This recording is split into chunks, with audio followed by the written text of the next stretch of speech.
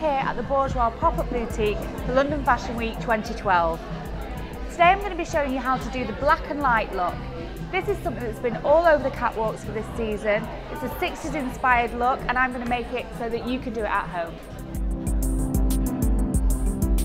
So this is a great 60s inspired look.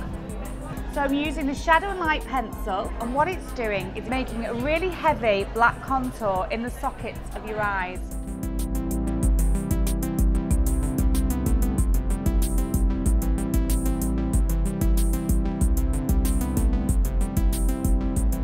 Once you've got the black base there, what you want to do is start on the light look.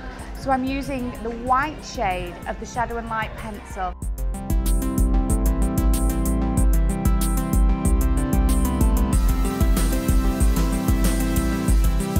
Now when you've got the kohl perfected, what you want to do is just set it.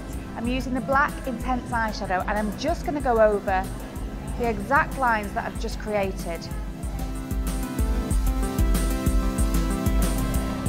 Open for me? The best way to check is with your eyes open, because when your eyes are closed, they're a completely different shape. Now I want to get a really luminous finish on the lid, so I'm using the Bourjois light eyeshadow and I'm using a flat, stiff brush to really pack the colour on. This is going to give a really dramatic contrast from the black. Okay, now before you start the lashes, we're going to give them a little curl. Now we're using the Volume Glamour Max mascara. This is going to give us great volume definition.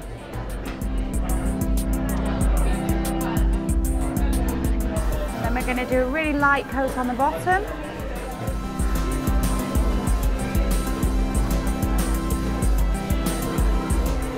Now we're just going to be doing a really nice pink flush on the cheeks.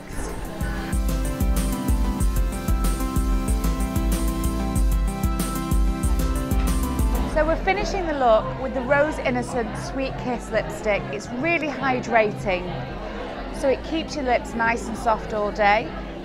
I'm using a brush to apply this, but you can apply it straight from the bullet.